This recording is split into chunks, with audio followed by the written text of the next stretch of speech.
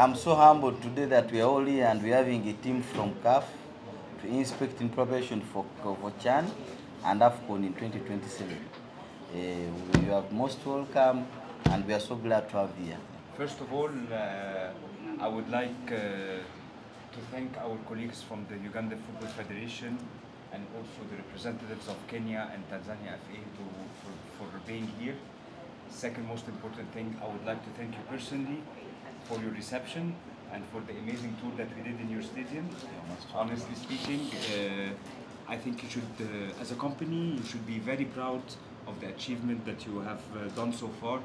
I mean, seeing the before and after pictures of the stadium, I mean, if you showed me the before picture and tell me this is the after, before the implementation, we wouldn't believe so, honestly.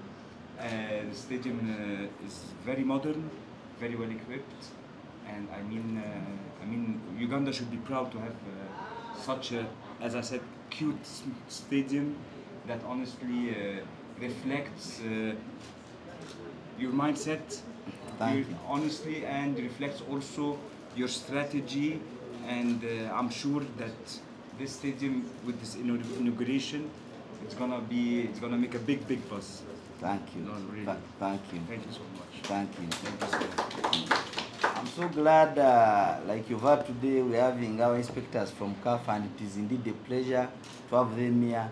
So many people have been very speculative, but these are technical issues that require technical, professional input. They are the people who guide us on what to do when it comes to football, and then when they talk, all of us, the rest of us, have to keep quiet.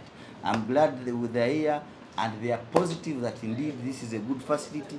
Let us look forward to having fun here, and for this to be a center of unity for all of us, not just limited to Uganda, but East Africa, Africa at large, and the world.